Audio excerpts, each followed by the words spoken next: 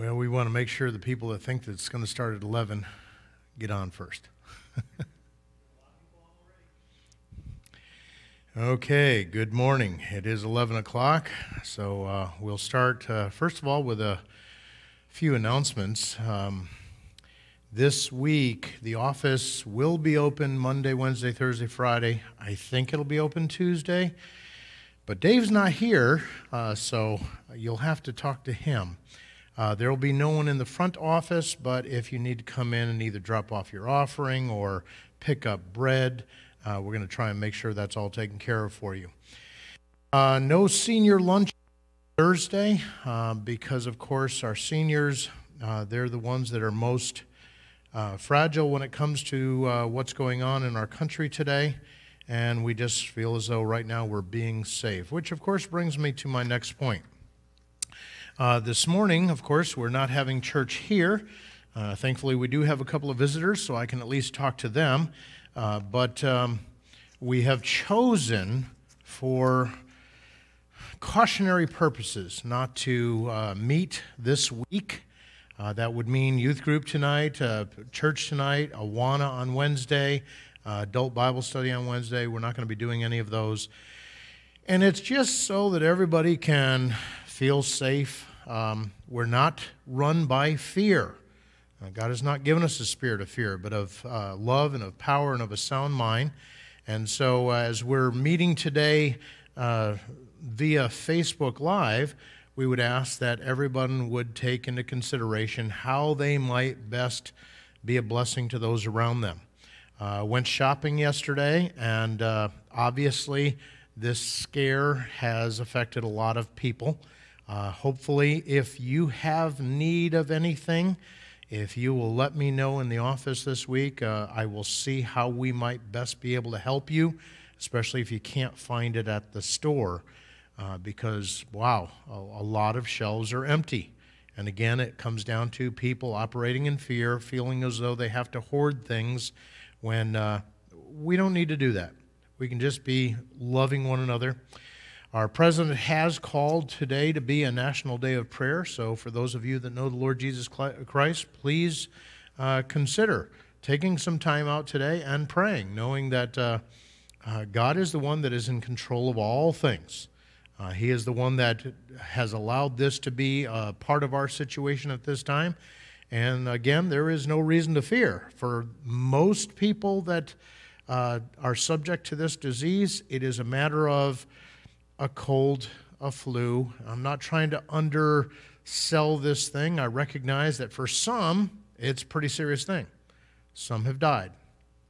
But for those of us that know the Lord Jesus Christ, if that were going to be the case, first of all, you're not going to be here a day longer than God intended.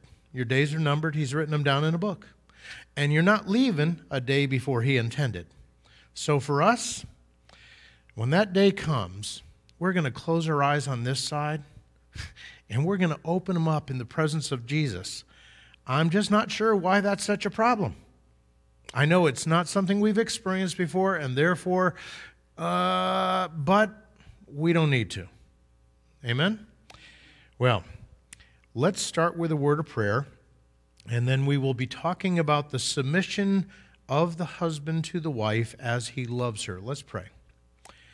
Father, as we come this morning, we do thank you so much for your wonderful love, your wonderful care, your mercy that endures forever, that is new every morning, and your loving kindness that endures forever. As we consider the text this morning, we would ask, Father, that you would open our hearts and our minds to the things that you have for us, and that we might become doers of your word and not hearers only, that we might show forth the character of Christ in our family relationships, and that we might experience the joy of living in a way that's honoring and pleasing to you, that it might make a difference in our marriages, that the world would look on and see that truly we have something that they need. We ask all that we do in the name of Jesus Christ. Amen. Okay, our scripture reading today is Ephesians chapter 5, verses 25 through 33a. So if you'll follow along in your Bibles, I am reading from the Holman Christian Standard Bible. And it starts with, "Husbands, love your wives, just as Christ loved the church and gave himself for her, to make her holy, cleansing her with the washing of water by the word. He did this to present the church to himself in splendor, without spot or wrinkle or anything like that, but holy and blameless. In the same way, husbands are to love their wives as their own bodies. He who loves his wife loves himself. He hates his own flesh, but provides the church. Since for this reason,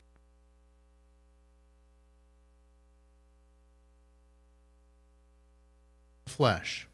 This mystery is profound, but I am talking about Christ and the church. To sum up, each one of you is to love his wife as himself." Now, this passage is found, of course, after Ephesians 5:18, and our total series here is being a restored human. The subtext here is saving our children and living a shared life. I have appreciated what Pastor has been talking about in this area, and we skipped over verse 22, though he touched on it last week, 22 through 24. He'll be getting back to that when he comes back from his vacation.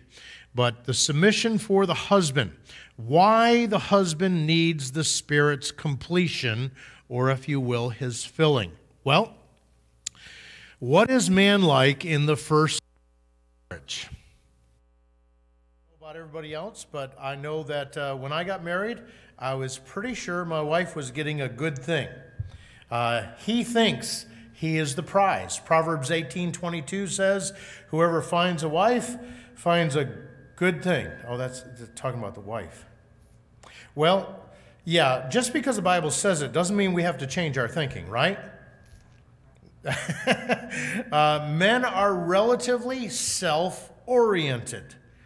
And to be honest with you, men are relatively pretty clueless on nurturing relationships. Now, if there was a crowd here, we could probably ask what other things might be true about men in the first stage of marriage.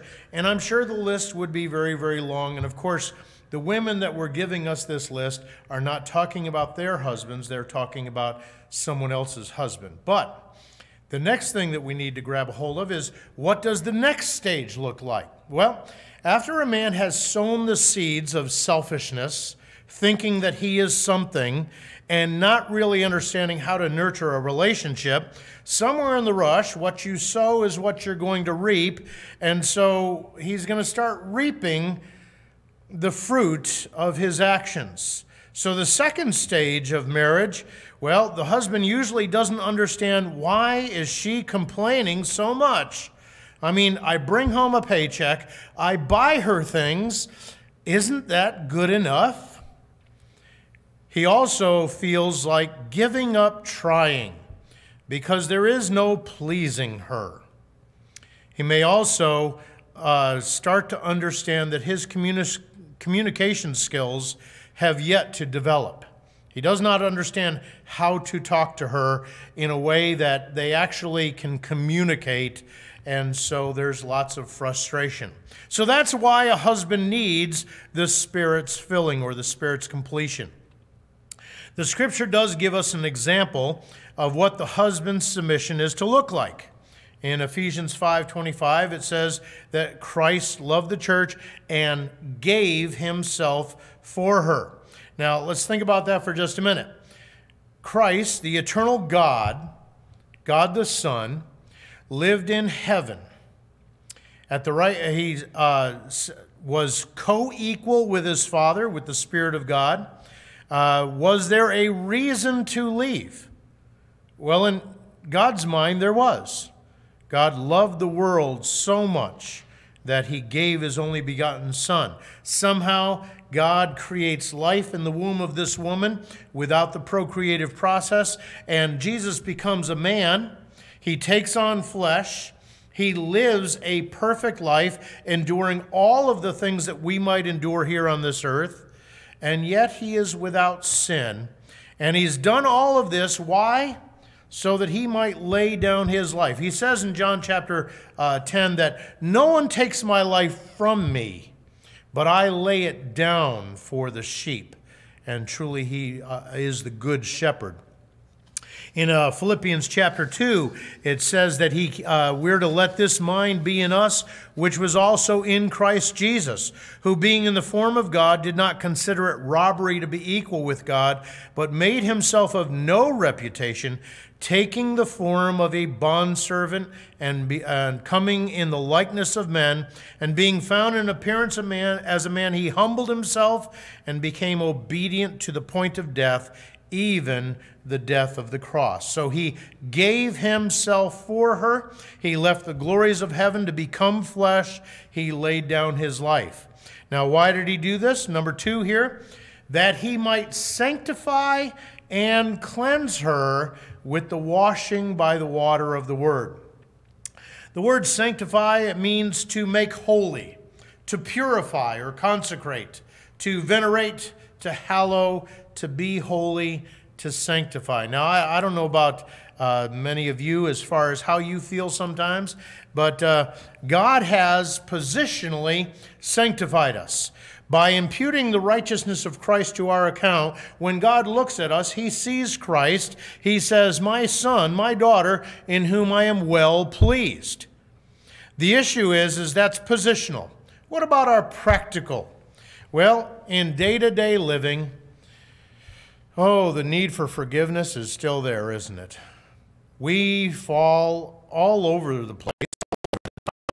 Paul even says in Romans chapter 7, the things that I'm doing, I don't understand. I want to live right, but I do the very things that I hate. And so we see that though positionally we are sanctified, practically we are in the process of God making us holy. He uses trials. He uses husbands. He uses wives. He uses children's. He uses children's. That was pretty good. He uses bosses at work, co-workers. All of those things he is using to sanctify us, to make us more like Christ. Romans chapter 28 verse most people know, God works all things together for good for those who love God and are called according to his purposes. And 29 goes on to say that he does this to conform us to the image of Jesus Christ. So that is the process of sanctification. He's already positionally sanctified us, and now he is making us holy in our practice through the very things that we go through. He also did this that he might cleanse us. The word cleanse here is to cleanse, to make clean, to purge, to purify. And again, positionally already done. But when we come to Christ, there are things that need to be laid aside. There's got to be a change in our thinking, and we need to be putting on righteous habits that replace or we substitute those righteous habits for the bad habits that we've had from the past. So we see here in Ezekiel 36, 25 and 26, then I will sprinkle clean water on you, and you shall be clean. I will cleanse you from all your filthy and from all your filthiness and from all your idols. I will give you a new heart and put a new spirit within you. I will take the heart of stone out of your flesh and give you a heart of flesh. See, within the cleansing is by the washing of the water by the word. In the new covenant, he is telling Israel that he is going to clean them. He's going to sprinkle them with water. When we come to John chapter 3, Jesus says, most assuredly, I say to you, unless one is born of water and of the Spirit, he cannot enter the kingdom of God. Most people think that the water here is the water that is in the uterus with the baby. The reality is God's not talking about that. That which is born of flesh is flesh. That which is born of the Spirit is spirit. And so Jesus is making reference back to the Ezekiel 36 passage where he's going to sprinkle us with water. In John 15:3, he says, you are already clean because of the word which I have spoken to you. Imagine that. The word comes in, and faith comes by hearing, hearing by the word of God. So within that, we are cleaned, and then through the process of sanctification, John 17:17 says, sanctify them by your truth. Your word is truth. In 2 Corinthians chapter 3, it talks about looking into a mirror darkly. We don't get to see the whole picture yet, but we're seeing the glory of Jesus Christ.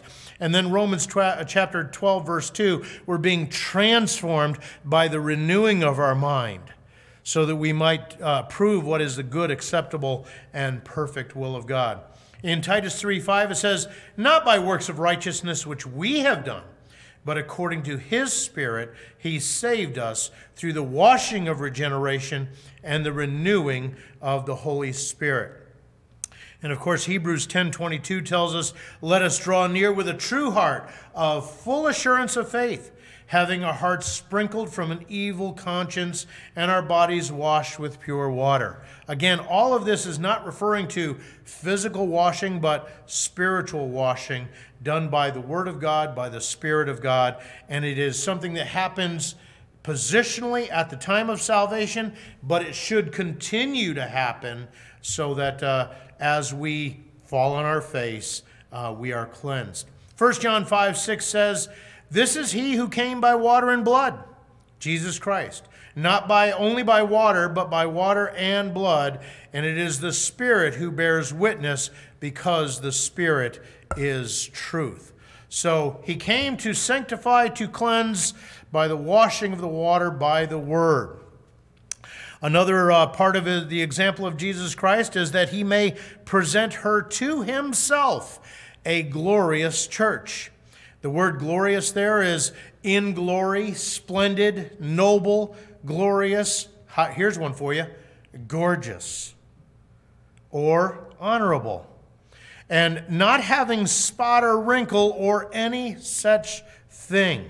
The idea of spot is a stain or a blemish, a defect, disgrace, a spot. I know when I eat spaghetti, I like to change my dress shirt into some t-shirt, because if it's red, somehow it's going to end up down here. I don't understand the whole thing. And of course, my tie is without spot at this time, so that's good. But it goes on to say, without stain or wrinkle. The word for stain here is a stain, a blemish, a defect, disgrace, or spot. The first time this passage made sense to me, I was thinking to myself, knowing how I was, knowing so many other young Christians and the struggle that we see in Romans chapter 7, is kind of like, how on earth is he ever going to do that? Because it seems as though there are some things that, man, I don't know if I'm ever going to win this battle. And the reality is obviously since then until now, I've done hopefully a lot of growing, and I have won a lot of those battles.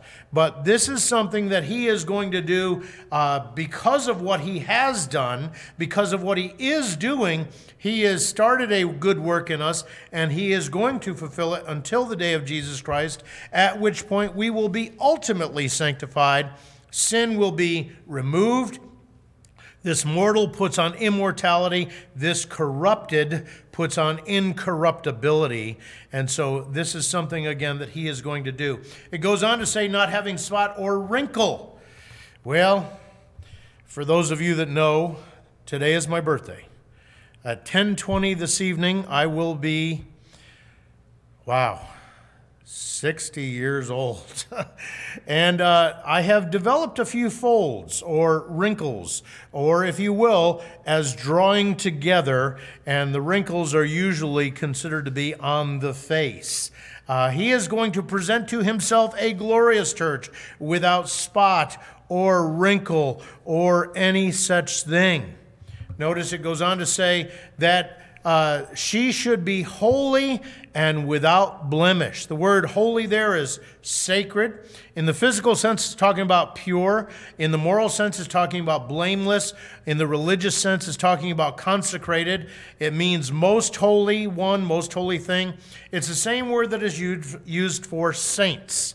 When Paul writes to a church, he's writing to the leadership and to the saints that are in the church of Ephesus or in the church of Philippi, things like that. Anyone who has been born again has been made holy. They're a holy one.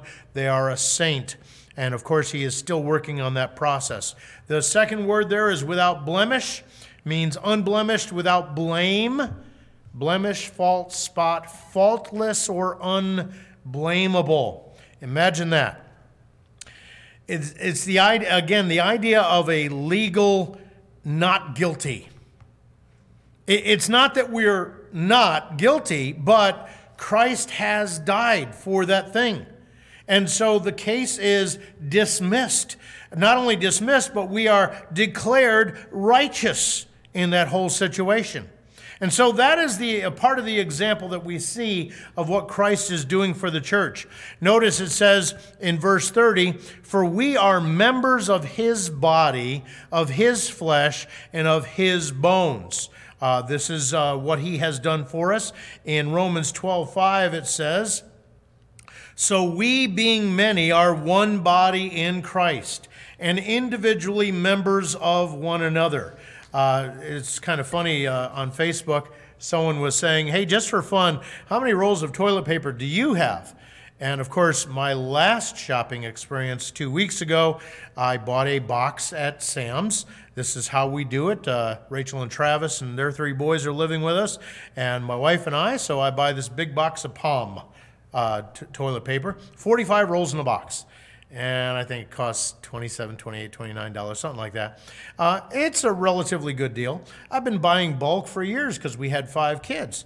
But so I just went in and looked and counted, and between what was left over from the previous box and what was in that box, I basically still had 45 rolls. So I posted, well, we have 45. Now, it was all in a joking type situation, but if you're down to your last roll, please give me a call. I'd be more than happy to share that with you. Why? Because we're one body. Okay, we're members of his body, and we need to be loving one another. In 1 Corinthians 6:15, it says, "Do you not know that your bodies are members of Christ? Then I take the members of Christ and make them members of a harlot? Certainly not." So again, God is taking this whole thing serious as far as us being his body. In 1 Corinthians 12:27, "Now you are the body of Christ and members individually." I don't know about you, but that members individually, that kind of rings real clear in my mind. I've thought for years, if everybody else would just do their part, things would be a whole lot better. And then I started to understand that there's the first half of that too. We're the body of Christ. We need one another. This idea of not having hardly anybody here, I do have 3 people here today, but the idea of not meeting, that we can just watch it on Facebook Live, that's wonderful. The scripture actually teaches we're not to forsake. Now, today we're not forsaking. We're doing things for a reason, but some people, this has become church for them. They just watch it. And if you're a shut-in or there's a reason why you can't be here, please, no reason to feel guilty, but you are missing something. You're missing the encouragement that can come through good relationships, through interaction with other people. And it is important. We need one another, and not just for toilet paper, okay? I have been rebuked by people in this church, and I have grown because of it. I've had opportunity to lovingly do the same for others, and it's important. Scripture says that a wise man loves the one who rebukes them. And you sit there and say, what? Well, why does he love them? Because he can be wiser still. And that happens when we're together, when there's interaction with one another. So we're the body of Christ, though we are members individually. He goes on to say that this is a great mystery, but I speak concerning Christ and the church. The idea of a mystery is it's something that had not been revealed previously. If you go into the Old Testament, the church is not spoken of. The Old Testament is for Israel. What many people do not understand is when Jesus is dealing with an awful lot of things in the Gospels, though he knows about the church, obviously because he's God, he is speaking under the old covenant.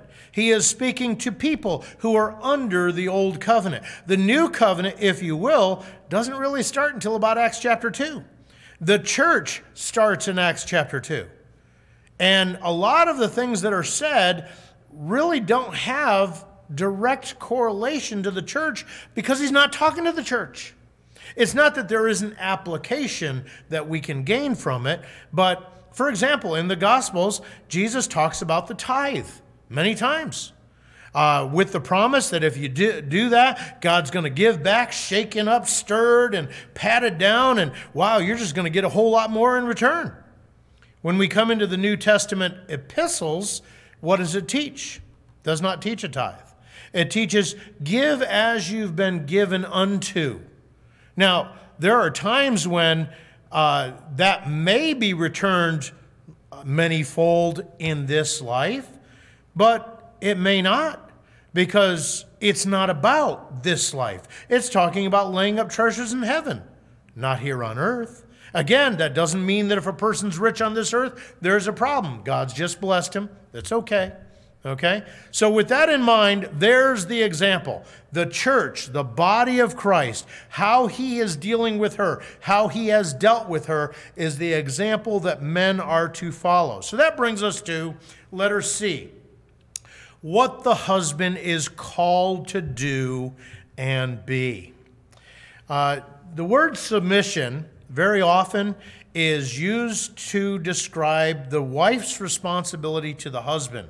As Pastor has pointed out already in last week's message, submission is a heart attitude that is for all believers as they are completed or filled with the Spirit.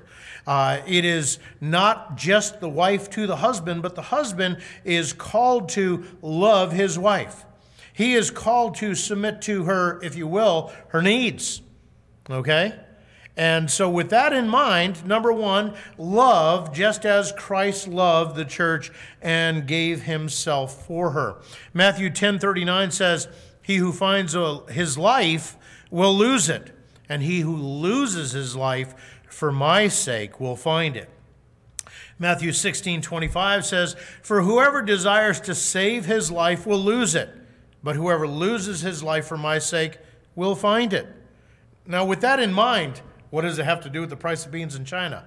Well, again, the whole idea is what you sow, you're going to reap. If we go back to what that husband is like when he first gets married, whose life is he concerned with? His own. He is self-oriented. He thinks he's the prize. He's clueless on nurturing relationships. Even later, he doesn't understand why she's complaining. He feels like giving up because there's no pleasing her.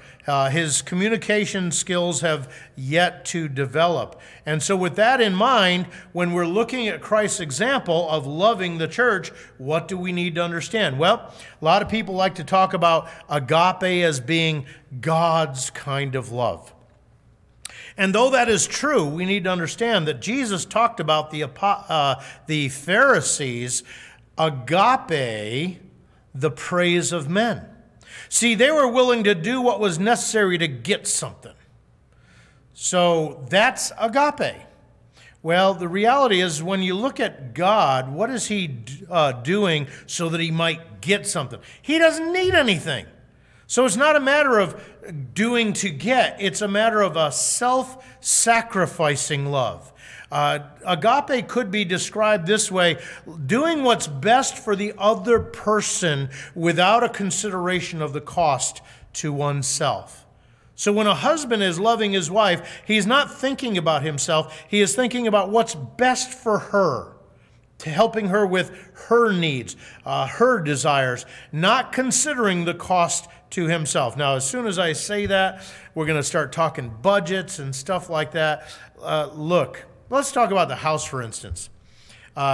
Two of my children have recently put offers on houses. As far as I know, everything will go forward and they will have homes. And my daughter is already picking out 5 or 6 different colors of paint. I don't know if you've bought paint lately, but paint's getting expensive. and as the husband that's a little bit more budget oriented, I'm sitting there going, and I'm sure that might be the case of her husband also. But the reality is who is the head of the house? Now, the immediate answer, most people are going to say the husband. Not according to the scripture. The husband is the head of the wife. But according to, I believe it's Titus, the woman is the despot of the home. See, that is her realm, if you will, to rule. So what should the husband be doing? When it comes to our budget, he ought to be doing whatever we can to take care of her desires and needs, but not running his budget into the ground at the same time. Can we agree on that? Okay? But in self-sacrificing, he's not going out to get himself a new tool so that it can sit with his other tools.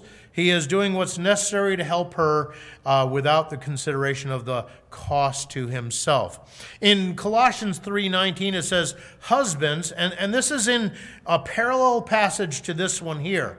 There, instead of saying be filled with the Spirit, it says, let the word of Christ dwell in you richly. After that, you'll see all of the signs of the word of Christ dwelling in you richly are basically identical to being filled with the Spirit. It says, husbands, love your wives and do not be bitter toward them. Now, why on earth would a husband be bitter toward his wife? Can we go back to the section about what a husband is like when he first gets married, or even the next stage? See, she puts a crimp, if you will, on his self-oriented lifestyle. And it's what God designed because it needs to be crimped. It needs to be changed. And it is through the marriage relationship that God helps him come to a point where it's not about him. If it was, well, then obviously everything is going to be messed up. But is there a reason for Christ to be embittered against the church? If you think about the way we live sometimes, there would be all kinds of reasons for Christ to be embittered toward the church. But the reality is he has forgiven. He is in the process of sanctifying. He has sanctified. He will complete that sanctification process. And so we are called to be just like him, to act with a self-sacrificing love and not to be bitter toward our wives. That is how we can do that. Number two, according to 1 Peter 3:7, it says, husbands likewise, again, the context is submission, and the first 6 verses we're talking to the wife submitting to her husband, but even before that in chapter 2, it's talking about submitting yourselves one to another. Here it says, husbands likewise dwell or live with them, the wife, with understanding. Now, it's a joke, and I'm sure it's a very old joke, that women cannot be understood. But obviously, God says do it, therefore, it must be possible. But if you're going to understand one who is so different from yourself, what is it going to take? It's going to take time, and it's going to take study. Let me see. How much do us men like to study? Well, if you're talking about reading books and stuff like that, for the most part, I don't find men are really liking that kind of stuff. Yeah, I know there's the occasional guy that likes to read, but the reality is I do a lot of book studies with my men on Thursday nights, on Monday nights. Why? Because I'm trying to make them read. Why? Readers are leaders. It is good to have input from other people and get outside of your own head for a little while. A lot of talking, no water, my fault. No coronavirus, too.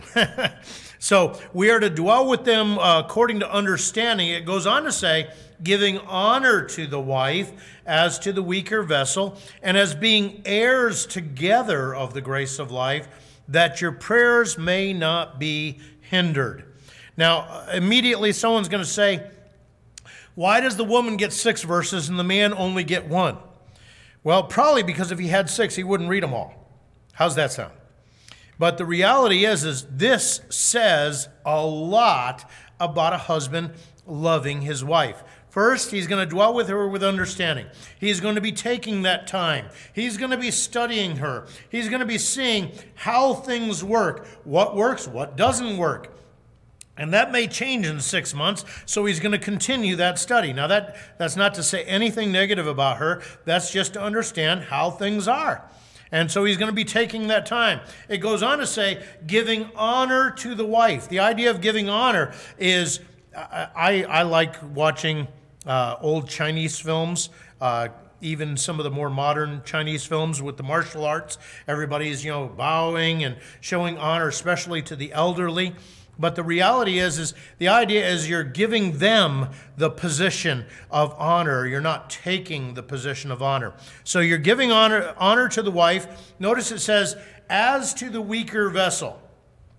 Well, I like to work out. And I can tell you that if you go to the gym, there are some pretty strong women working out at the gym. They got their muscles, and whether or not they're taking anything, hey, between them and God, don't care about that kind of stuff. Whole point being is, though it may include physical weakness here, the word is talking more about the concept of being fragile.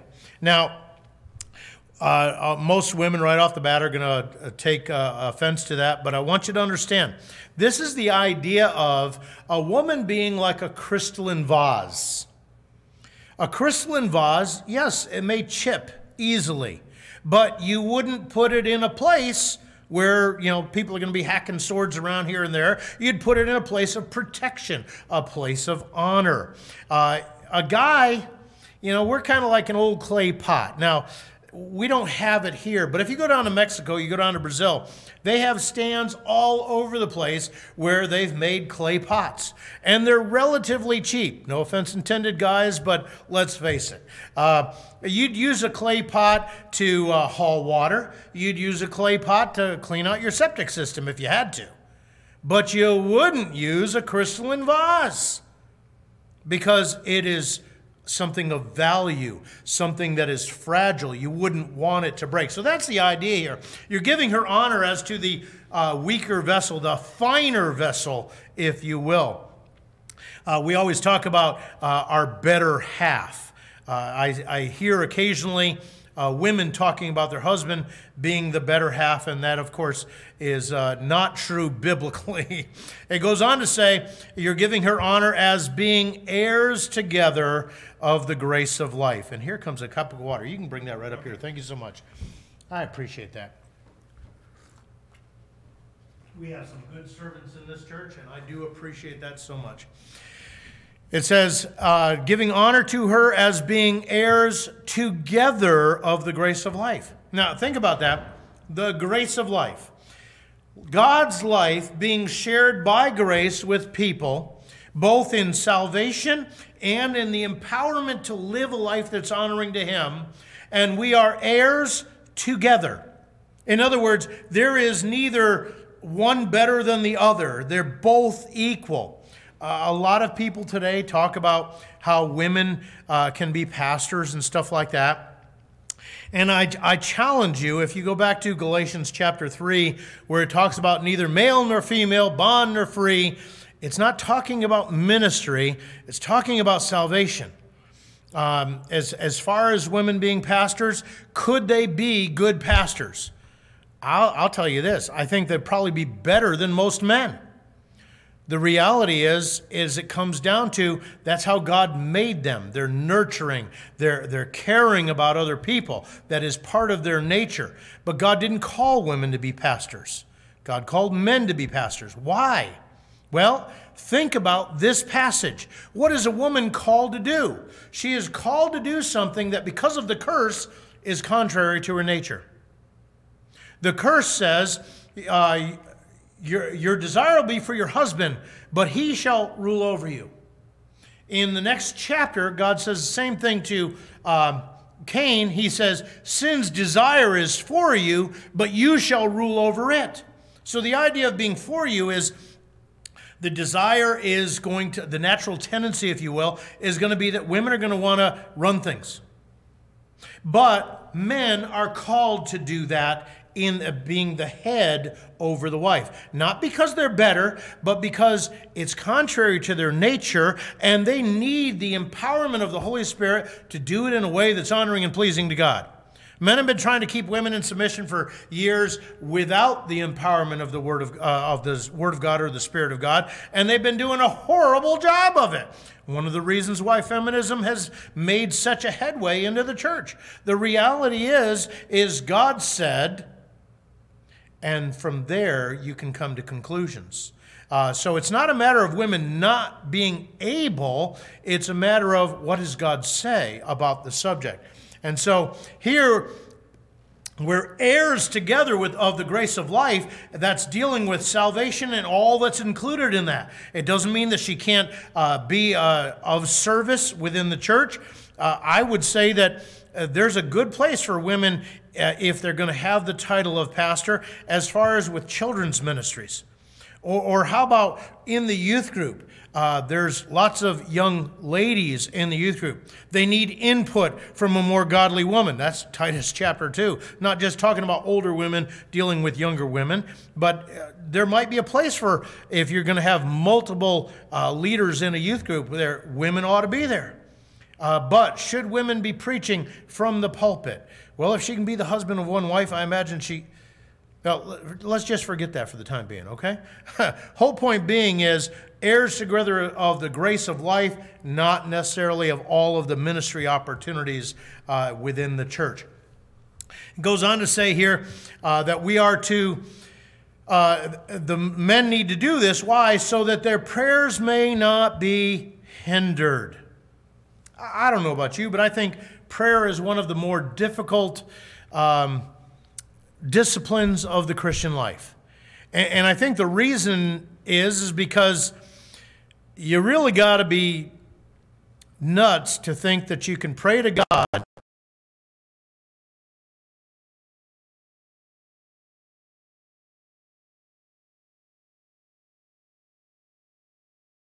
the thoughts and intents of your heart. He knows everything. And if you're going to talk to him, if I withhold iniquity in my heart, he will not hear me. So obviously I've got to be dealing with these things. I have to have confessed. I have to be keeping short accounts. And when it comes to how I live with my wife, at least in the first several years of our marriage, praying was difficult. Why? Because I knew there were things that still hadn't been worked out. And you can't just go to God and talk to him about everything, because if you're not willing to deal with some of those things, brass ceiling is the good response to that. So men need to be careful that they're dwelling with their wives with understanding, giving honor to them, etc. There is another passage that talks about how men are to love their wives, rendering to his wife the affection due her. In 1 Corinthians 7, 3-5, it says, let the husband render to his wife the affection due her, and likewise also the wife to her husband. The wife does not have authority over her own body, but the husband does. And likewise, the husband does not have authority over his own body, but the wife does.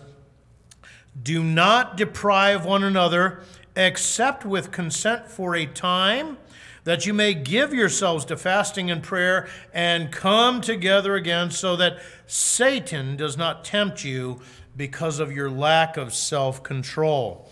Now, this subject right here, first of all, we hardly ever talk about sex in church because, that kind of a thing. The reality is the Bible has an awful lot to say about intimacy within marriage. And I'm going to try and keep this as clean as possible, knowing that I may have a mixed audience. But let's understand a couple of things. The husband does not have authority over his own body. The wife doesn't have authority over her own body. What it does say is they're not to deprive one another except with consent. Now, obviously, most women are thinking, well, the guy is never going to consent to stopping for a little while. This is one of his areas of expertise and all that kind of stuff. Not talking about that. Back in the days of the Pilgrims, there were actually laws on the books that if a husband was not taking care of his wife in this way, that she could bring him up on charges. And the whole point was they were chasing after some form of religion, and they would get so caught up in it that they wouldn't take care of their responsibilities to that relationship. So with that in mind, let's understand there are responsibilities within this relationship between husband and wife. When it comes to this subject, let me see. Are men giving or are they self-oriented? And the reality is at least the stories that I hear, men are relatively self-oriented once again. And so when we talk about this subject in loving his wife as Christ loved the church, we're going to be dealing with the idea that he is there to deal with her needs. Not that his can't be taken care of, but that's not going to be his thoughts. That's not going to be his emphasis. His emphasis is going to be, how can I best take care of her? So, again, one of those subjects that, let's not talk about that and all that kind of stuff, but the Bible does, so we need to. Notice it says, we're not depriving one another except for consent for a time, giving yourselves to fasting and prayer, but you come together again. Why? So that Satan does not tempt you because of your lack of self-control. I do my share of marriage counseling here, both pre and post-marriage. And to be honest with you, like so many pastors today, I think I'd like to have about 3 weeks of premarital counseling, and after they've been married for about 6 months, get back together and cover the things in a little bit more detail, just because when they're getting married, we got that. We got that. We're just planning the wedding, the actual event. And they're not really hearing what all of us know to be true about marriage after the fact. Marriage after the fact, well, first of all, it's until death do you part, okay? And second of all, there are times when you want to kill the other person. It can be difficult because you got two sinners that want what they want. James chapter 4. We would have been speaking on it tonight. We'll save it for the next time. But why are there conflicts and fighting between you? Because you both want what you want. You're not willing to think about the other person. In 1 Corinthians chapter 6, they were in conflict and they were going to secular courts of law, suing one another. And Paul says, you should have just taken the loss. Don't go before a lost and dying world. When we're going to be judging angels, we can't take care of these things.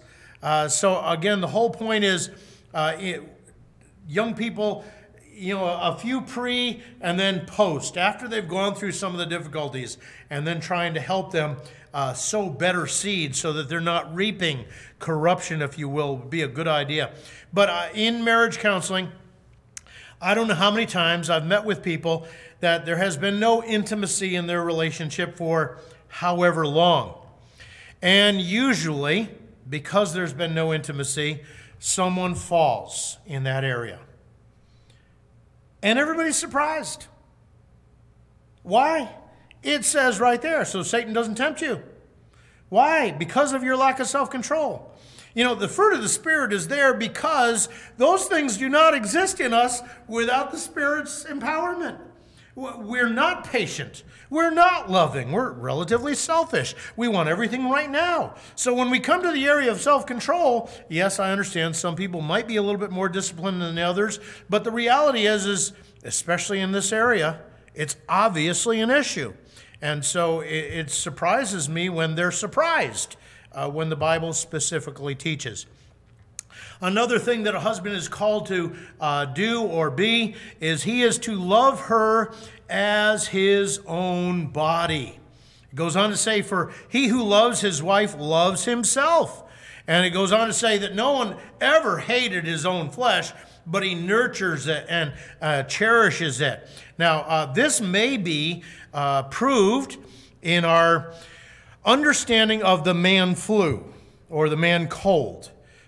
You all know that a man cold is somewhat equal to a woman given birth, right?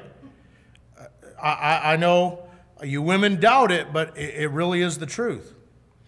See, men love themselves so much that a little bitty cold coming into their life, they go off the deep end in how they're going to take care of themselves and all that kind of stuff. And you don't even have to go to the coal. Just how do they take care of themselves?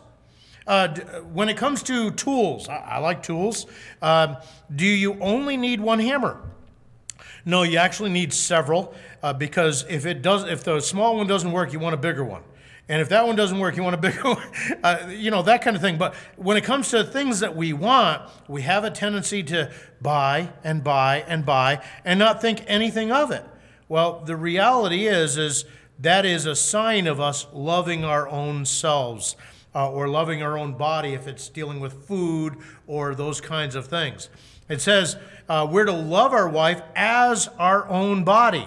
Now, going back to Christ's example, we are the body of Christ, and he loves his body. He takes care of it. He sanctifies it. He cleanses it. He makes sure that it's washed in the water of the Word. Why? So that he can present to himself a wife that's even better. And so he who loves his wife loves himself. Going on, the word nourish there is to rear up to maturity, to cherish, or to train. So we see that one of the husband's job, like Christ, washing her with the water of the Word, is he is going to be having input into her spiritual growth. By the way, she will probably have more input into his at the beginning, but later on, he might actually have more than she does. The second thing there is he cherishes his body. To brood or to foster, to cherish. The idea is he's very watchful, he's taking care of, he's cautious about. And so if he's going to love his wife like his own flesh, he is going to care about it. He's going to be aware of what's going on and trying to help her. There are times when my wife gets a little overly involved. And when she does, it kind of stresses her. She needs time, first of all, for herself with the Lord, but she needs time to put her lessons together and think about all the ramifications. And she's serving in nursery on the third Sunday, junior church on the fourth Sunday. She helps with teaching Sunday school, and so she needs time to develop all those things, and sometimes she'll take on just a little bit too much. Or she'll say no to something, and she's worried about what people are going to think. And I try and come alongside and help her understand, look, if you feel as though that's too much right now, you are not responsible to the other people, you're responsible to God. So that's what you got to do. Whether it's because you have to watch grandkids or prepare this lesson, you've said no, you know what you can handle, deal with what you can handle. And so that's the idea there of cherishing. Number 5 in our outline, to establish his own interdependent family.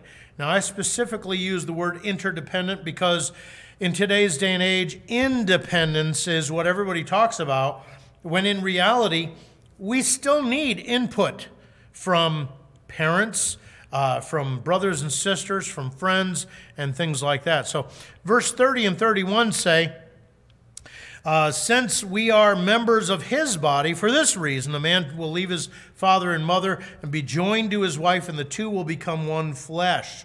Now, I put in Christ's example, we're members of his body, because when it's talking about leaving his mother and father, the word there is to leave down, to leave behind, to abandon, to forsake, to leave. The idea is he's not hanging on to the apron strings of you, if you will, of mom, constantly going to mom. And again, one of those things that I see in marriage counseling so often, the wife comes in and complains because the husband's constantly going to mom. And there's nothing wrong with going for counsel and things like that. But if mom has become the major part of the relationship instead of wife, then he is not doing what he should be doing. So he's not only to leave mother and father, but he is to be joined with his wife. The word there is to glue to adhere, to cleave, to join oneself. Because of our passage in 1 Corinthians 7, 3-5, and this, I got online and I looked up a few things as far as the emotional, psychological benefits of intimacy in a marriage. And the reality is there are hormones that are released during that intimacy that join you together. They glue you to the other person. And I think women, they have a tendency to operate under the cause of that hormone a whole lot better than men. But the reality is it even works with men. It is the same hormone that is released when a woman is giving birth to a baby. Interesting. One of the complaints of men after that new baby comes along, she cares more about him than she does me, or more about her than she does me. Well, no, it's the way God designed it so that she would nurture and cherish that kid and bring that kid up to, it doesn't mean that you're not important, but you got to understand, the kid can't take care of himself. You can, that kind of a thing. But it also is the same hormone is released when a woman is nursing her baby. Again, it joins them together emotionally, psychologically. Well, intimacy in marriage does the same thing. And this whole idea of depriving one another just provides for that opportunity to go elsewhere, even though you are joined together. The two shall be one flesh. One of the reasons why divorce is so hurtful. And again, I know Christians that have divorced. I know Christians that have divorced a couple of times. And the hardest thing about that is I believe we have the answers. But as one counselor doing premarital counseling out in Kansas City said to my son, when we're dealing with the individual, there's a 78% chance that they're going to listen and that they're going to change. When we're dealing with a couple, that percentage falls all the way down to about 17% because they can blame the other person instead of recognizing they got to deal with their own junk. And we have the answers, but it's due to the hardness of our heart that we won't listen. God has joined you together. What God has joined together, let no man put asunder. But again, establishing his own interdependent family. That is what men are called to do. Our conclusion is found in verse 33a. This mystery, to sum up, each one of you is to love his wife as himself. I know the verse goes on, okay? But that's talking to women, and today we're not talking to women. We're talking about men submitting themselves to their wives by becoming the man that God has called them to be and living like Christ's example laid down in Scripture. Now, with that in mind, it really doesn't allow men to continue on with any kind of thinking that we might call machismo. In the Spanish, where it's macho, okay? It calls us to be like Christ, to have self-sacrificing love, to look out for the needs of the wife, to study her, to take time and learn so that we can be dealing with her from a point of maturity, from a point of knowledge, and that is all going to reflect God's glory as we are being completed by the Spirit. Well, with that in mind, I would ask if there's any questions, but there are so few people here, I wouldn't get any. So if you have any questions, you're more than welcome to give me a call at the office this week.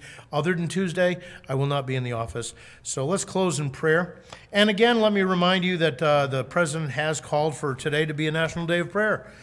So be in the process of considering how can you be praying for those that are ill, those that could easily become ill, how you're going to deal with one another so that we might continue to show forth the love of Christ. Let's pray together. Father, as we come once again this morning, we are thankful. Your plan is good. Your plan works every single time we do it the way you've called us to do it. Lord, we are a selfish people, especially as men. Women are too, but today we're talking about men. And with that in mind, Lord, we ask that you would open our eyes to our own failures, our own selfishness, our own love of self over love of neighbor.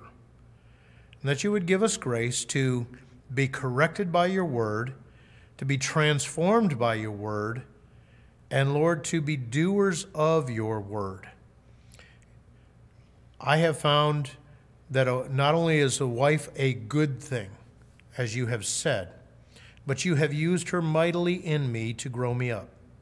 I pray, Father, that you would give us grace to recognize the wife is one of the tools in your hands to make us better men for your honor and glory, and that we would find ourselves submitting ourselves by loving, by understanding, by meeting the needs of the one that you have given us. Thank you again for your wonderful love and care for us. Pray, Father, that you would give each one of us wisdom when it comes to this coronavirus, how we're affected by others, how we might affect others, and that we would be cautious but not fearful, so that we might show forth the love of Christ to those around us. In the name of Jesus Christ, amen. Well, there will not be Wednesday evening service this week or Sunday night service today. So Lord willing, we will not have to call you next week. Maybe we'll be back together. If not, the messages will continue. So we will see you soon, I hope. You are dismissed.